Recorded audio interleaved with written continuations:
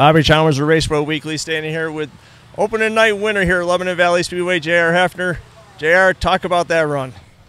Just a good race. I mean, Kyle was running the top the whole time, and I was trying to get a run underneath him, and it was really slick from the center out in the corner, and he nailed it every time in the turns, and he used up the cushion.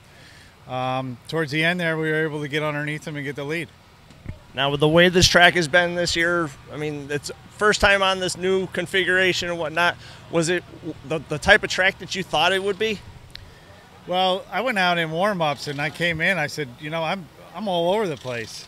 You know, it just you so many laps here with the old track, and I found myself turning too early, and I'm down on the bottom, and I got to steer back up. I made a mess out of it early, but we got better as the night went.